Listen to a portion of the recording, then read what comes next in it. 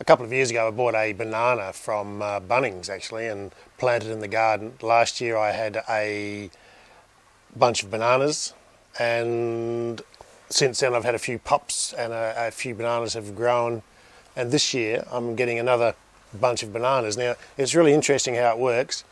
You start out with this little capsule part here, up here, and one hand of bananas, which may hold 10, 20 bananas, opens up, and it's wrapped up in a nice little package like this.